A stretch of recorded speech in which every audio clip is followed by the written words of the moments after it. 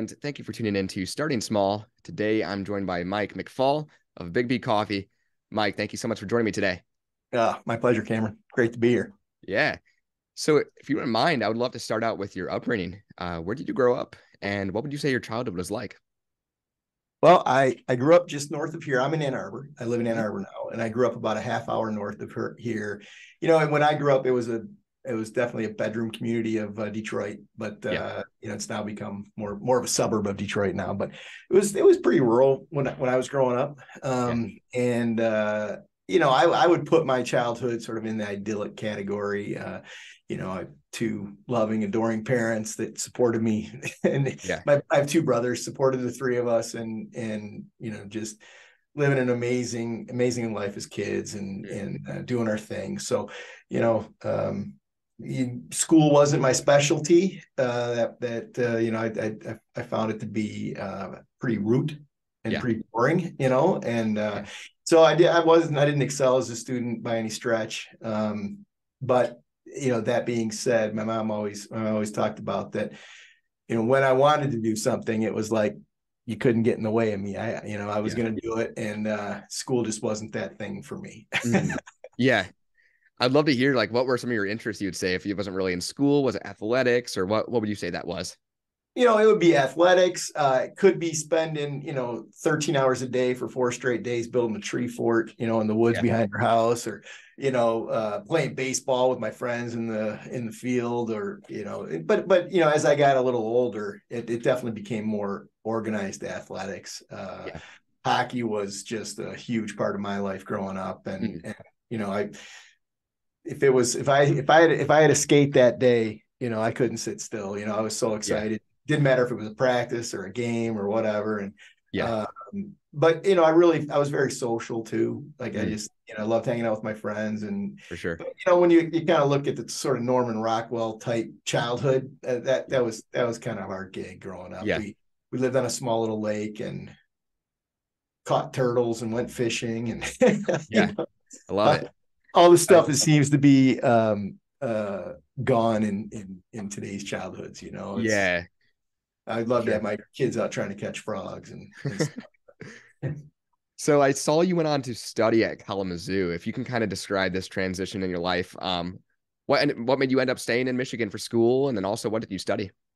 Well, the story on Kalamazoo College is, Kalamazoo was actually a pretty competitive school, and I didn't have the grades to get in. But I had my junior year of high school. I had gone on a trip on a square rig barkentine tall ship. It was a sailing ship, and we sailed from Canada to Singapore. And Kalamazoo College is a unique place, and so that was something that I think caught their eye.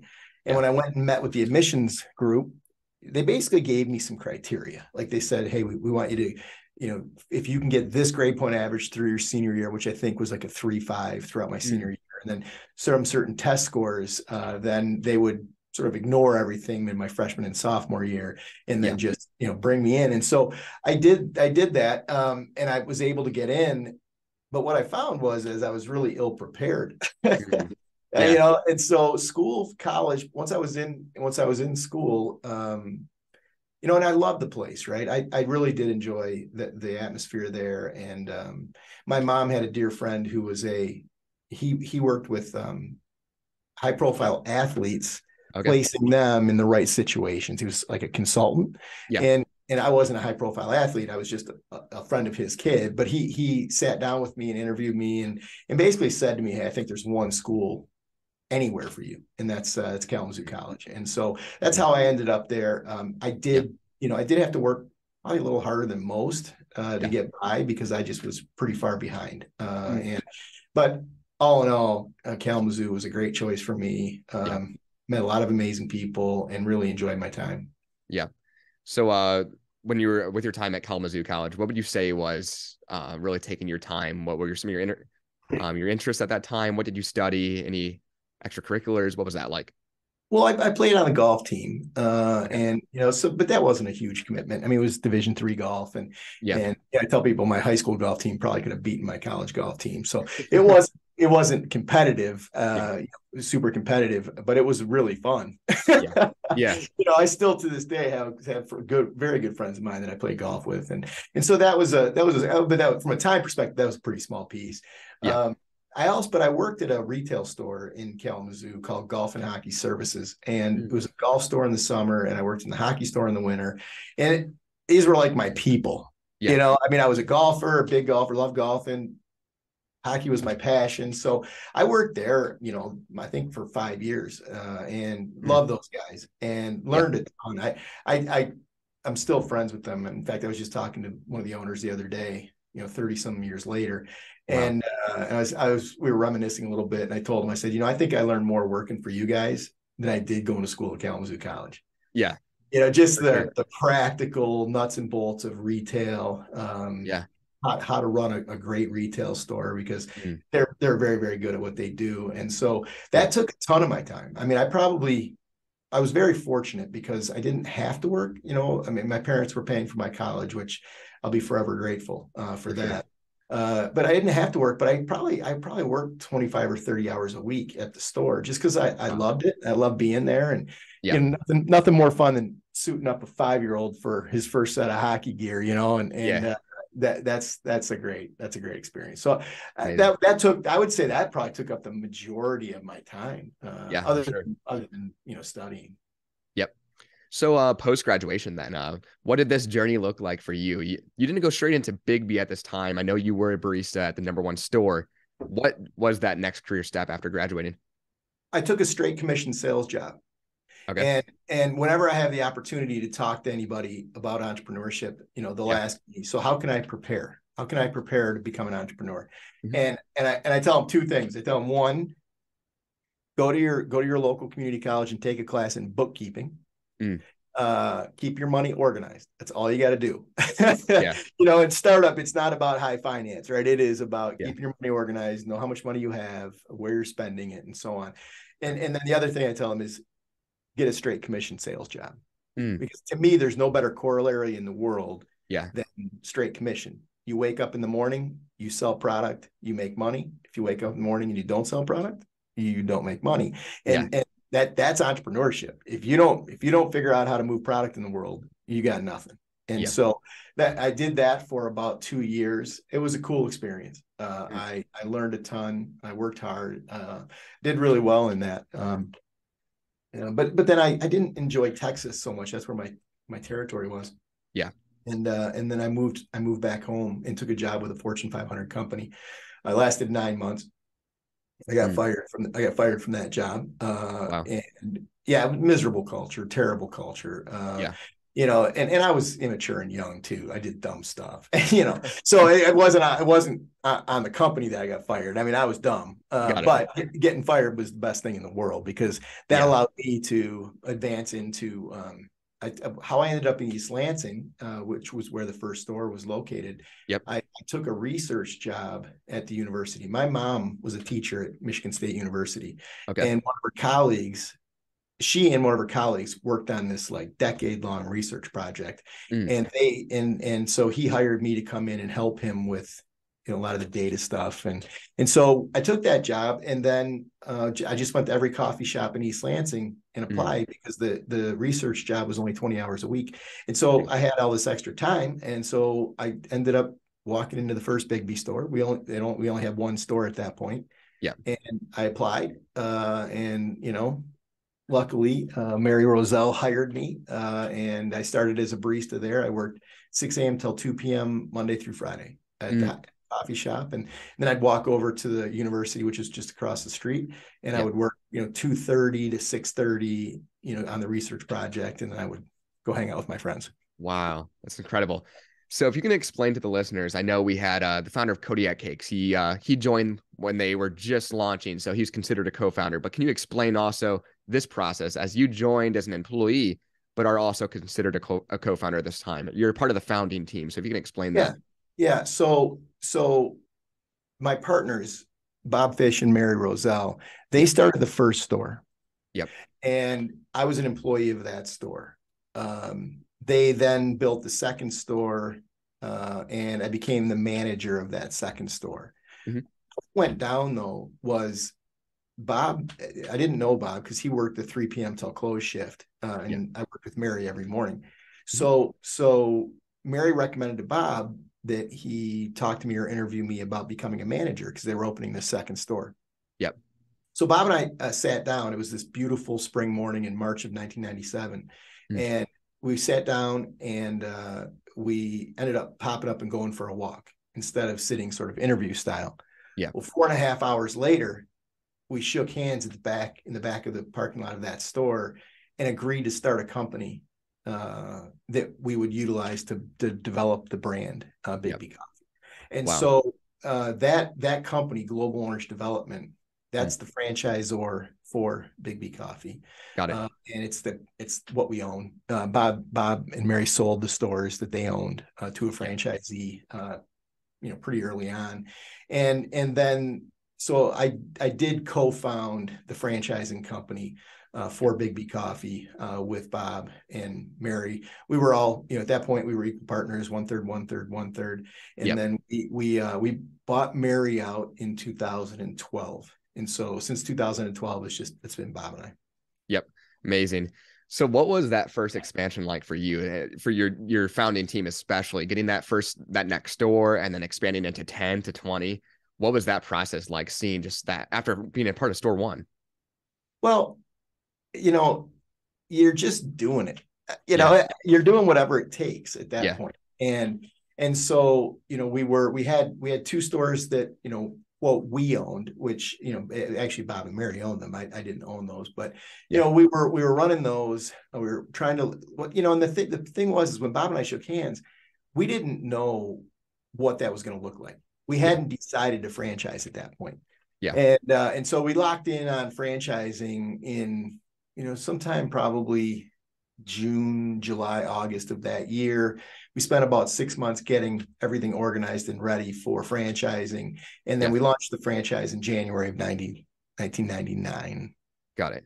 I think, no, maybe 98. Anyway. And so, but I'll tell you, like, so much of that time, it was very exciting. You're just in it, you're doing it, just trying to grow, trying to do the best job you can, and really just obsessing over revenue. For sure. Just trying to generate revenue, and so I look back on that time very fondly. I had a lot to learn. I'd never been in food service before, and so I spent a decade just learning and it's been such a slow progression. It really is. I mean, we've been at it 27 years, and so it's been a slow progression. And so, we always wanted it to be going faster. We always wanted to be growing more, right? But when you look back at each stage, you look back, it's like, wow, we're doing okay. And today even, you look back and it's like, it's cool, like what we've done. But it's not like I'm like, wow, what we did was amazing. I mean, it's 27 years. So, but right now we've got a great company, on our hands, a great team, and things are great. I would love to hear, what do you think was some vital pieces, especially in those early years, that made up for some of the demand that BIGGBY caught in? Was it the flavor options? Was it the efficiency and the speed of your service? What would you say, I'm sure it all grew. Well, I think there were really 2 things. One, you have to go back pre-BIGGBY. And our history and our roots are, Bob and Mary owned a high volume breakfast restaurant. That restaurant, and high volume, I mean, it was crazy. I mean, they would do, $6,000 to $8,000 before noon. Wow. In plates of eggs and pancakes, selling for $2.99 a plate. And so you're talking about plates just flying out of this kitchen. Well, Bob really brought this mentality of running high volume kitchen into the coffee industry. And we set up our espresso bar, and it's still set up like that today, like a line cook process, like a high volume kitchen. And so we were able to operate more effectively, more efficiently, with less people on, because of that organizational structure. And I believe that was if not the most important, top three things that we did. The other thing that we understood very early on, and very early is like the first 4 years or 5 years, it's not like the first 4 months, but we understood pretty early on that we were in the business of selling what we now call sweet bomb lattes. And that's internal jargon for a latte with caramel and chocolate and whipped cream and sprinkles, that's what people were buying. And so we realized pretty quickly that was our core product. These flavored lattes with whipped cream, that's what people wanted from us. So many other coffee shops stayed in this mentality of being Italian style espresso bars, serving macchiatos and colpanas, and they left cappuccino on the very top portion of the left menu board. Nobody wanted to buy that stuff back in the 90s, right? No one was buying that stuff. So what we did is we took the Sweet Bomb Latte page with the caramel marvel and we used to have a drink called the Cherry-O, all these really great drinks. Basically, parties in a cup, these great drinks, and we moved that menu board to the left side, and that was the focus of what we were selling and what we wanted to sell. And so that understanding was huge. But also it wasn't rocket science. I mean, you look down at a sales report and it's like, oh, we sold 312 flavored lattes today, and we sold 9 cappuccinos. It's like it's not rocket science, but so many other concepts just never sort of lined up with that in the marketplace. We did, and we just started selling flavored lattes, and that's what we do. Still what we do today. It's incredible. I would love to hear, I'm sure it's changed over time, but what would you say is kind of like that? What region performs especially for BIGGBY? I'm sure it's very diverse or hard to find that, but what is the best performing region in the Midwest, would you say? Well, our home market was, that was kind of, I call that kind of hand-to-hand combat. We built Lansing, but we were there, we were in it, we were doing it, we were on top of every little detail. But then we made a move to Kalamazoo and Grand Rapids at about the same time, and it took a long time. It took years, but once those markets really started working and we started building a lot of stores there, that's when the brand became, I would say, sort of much more legitimate. And so and still to this day, West Michigan, Grand Rapids, Kalamazoo, they're just oh my gosh, they're so strong for us. And so, but now, like, here we are today, sitting here today, and like the Cincinnati market is capturing that same kind of energy that Kalamazoo and Grand Rapids did. What would that have been 20 years ago? Wow. Or maybe a little less than that, but so now it's like, but we've been through it enough times to understand that there's a cycle. There's a timeline. You don't walk into a marketplace with a new brand and have performance in the first 24 to 36 months. For sure.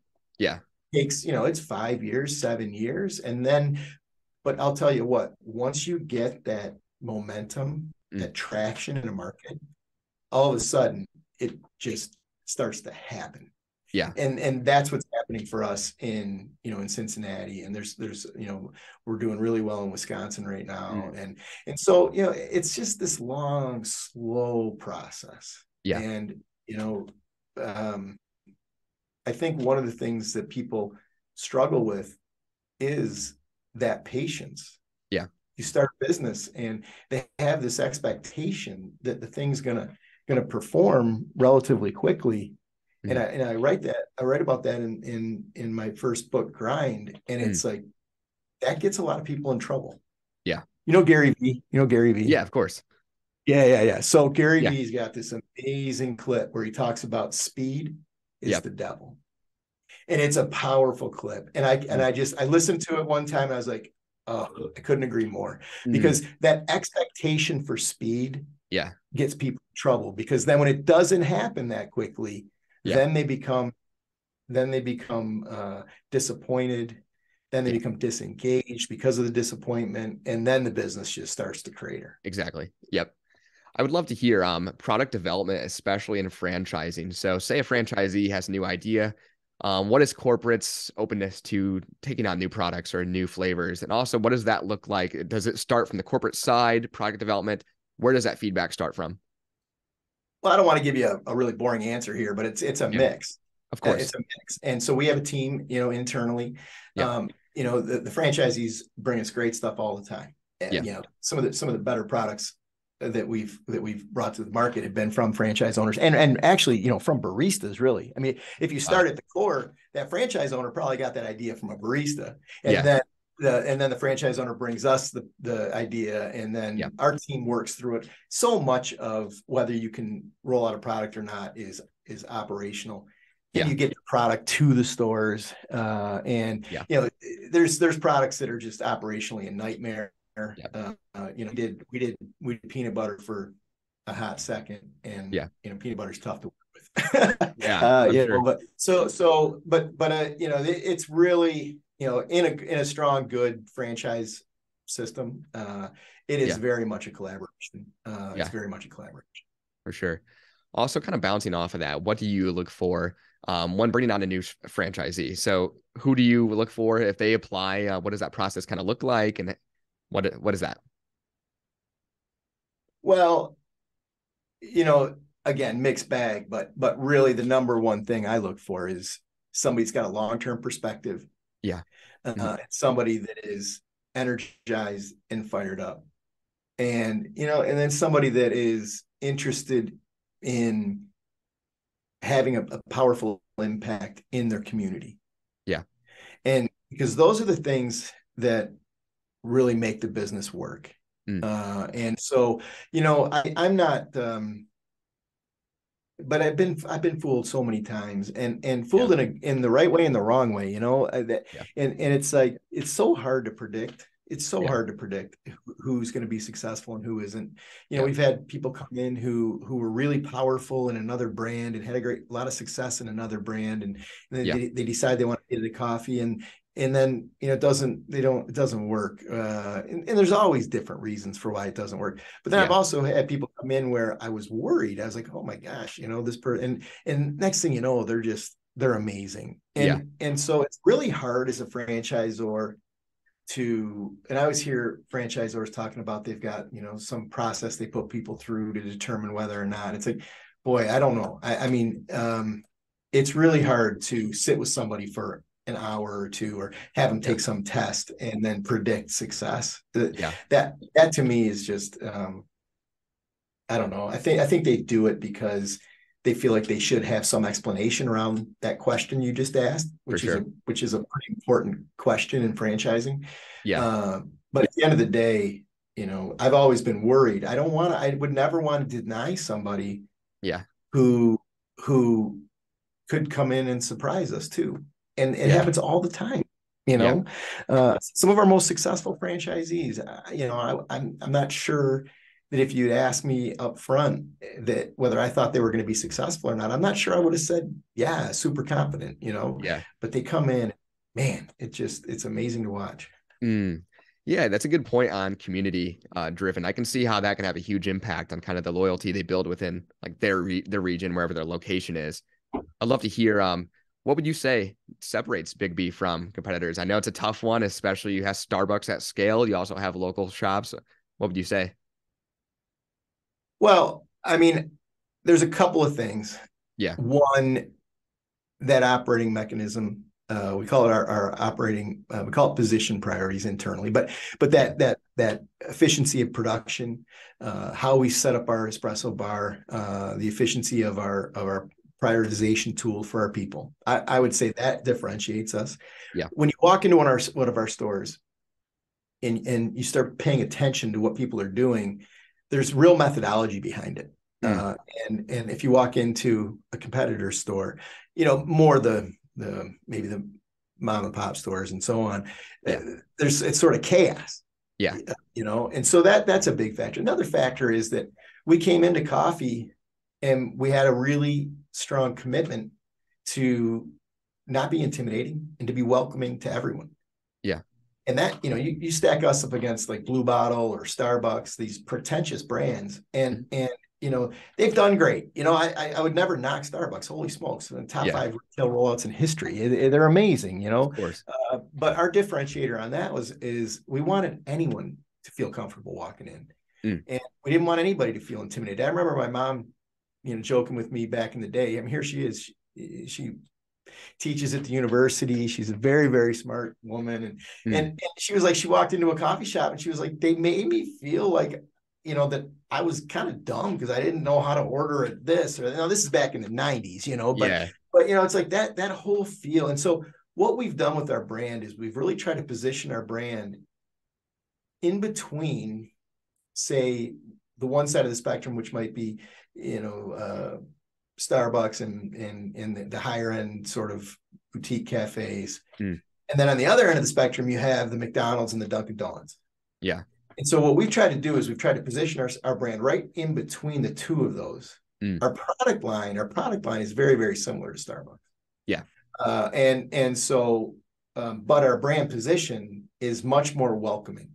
And so you can walk in from Starbucks and you're going to see what you get at Starbucks on our menu. For sure. You'll be able to get that.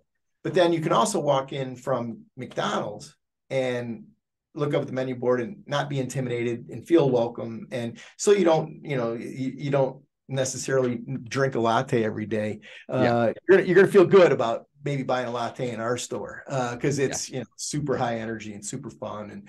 And so I would say that's the other piece. The other thing that we have is we've got a really powerful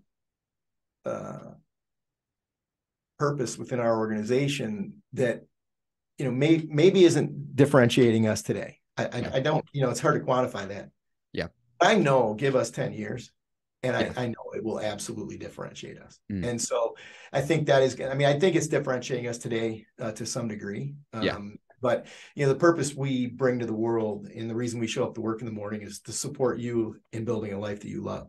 And that's something we worked on for a very long time. And it fits really, really well inside of our business model with franchise owners. And then, we also, the way we look at it is if we engage you as an individual in any way, our mission, what we want to do, our purpose is to support you, whoever you are, in building a life that you love. And then that's become this mantra within our organization. And at the end of the day, I think that's going to be it's just going to be a massive differentiator. And there's so many really big things going on. Like I'm launching my second book on Tuesday, and it's about the culture of supporting you and building a life that you love, which means it's a nurturing, supportive, loving environment.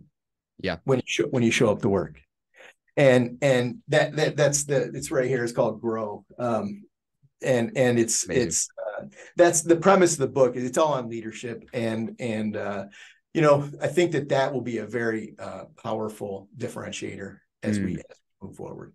Incredible. That's a perfect segue. I like to conclude each episode with this, kind of ties into that. If you could share one piece of advice with an aspiring entrepreneur, maybe something you've learned or regret along the way, what would you say that would be? Focus. Yeah. For a long time. Yeah. I like that. Focus. So, I tell people I spent 15 years of my life as a franchise salesman. Yeah. And I woke up every single day. I didn't say 2 years. I didn't say 5 years. I didn't say 7 years. I said 15 years. I spent 15 years of my life where my primary function within the business was to bring people on board and I sold franchises and I didn't do anything else.